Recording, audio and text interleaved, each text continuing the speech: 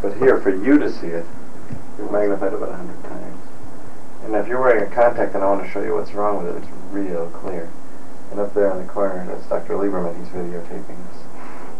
If he swings around, he can videotape the videotape. That's what I already did. That. Okay. Next, we turn this off.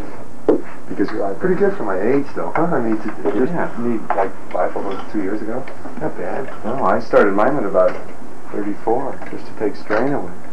This is a fun computer. You've ever had the one where they numb your eyes and press a little weight on the eyeball? Yeah. Okay. We want to measure the pressure of the eye because eyes are like water balloon filled with fluid. Yeah. The fluid in the back is kind of like jello. It's called vitreous humor. In the front, it's aqueous. It's a lot more like tears. That fluid drains into the blood system. The fluid's always being produced. The drainage is blocked, the pressure builds up, and the eye gets hard. Causes the retina to die, starting out on the edge, which is why we do this. Tell me when you see my fingers. Yeah. Normal peripheral vision. Now in there we did the detailed one of your central vision. You did fine. Now we want to measure the pressure of the eye. The old method was to numb your eye and press weights on it. Now, if you want, I can numb your eye and press weights on it. If you want, we can do the acupuncture method. Some people don't like needles in their eyeball. So the easiest method is this little computer. Did that hurt? Good. That's what this does. It shines a light on your cornea. I'm just being dramatic for the time. Go ahead. Shines a light on your cornea. Yes, doctor. Actually, I explain this to everybody. Yes. Shines a light on your cornea and watches the reflection.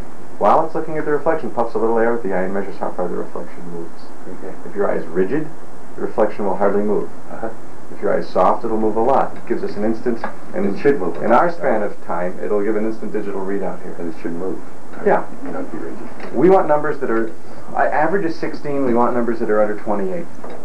How's that for giving you a range, Daisy? After just this. Okay, chin and the chin rest. Forehead against the head rest. This is the most fun you will have in this room. Doing it, at least. The most fun you'll have when there's several people at once.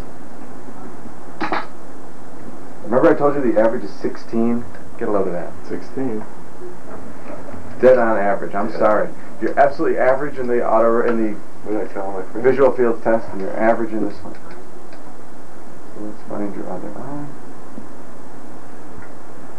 Maybe we can get you a nice off-average number here.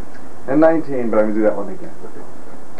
19 is fine. It's in the normal range, but I'm looking for a certain indicator that I can... Stand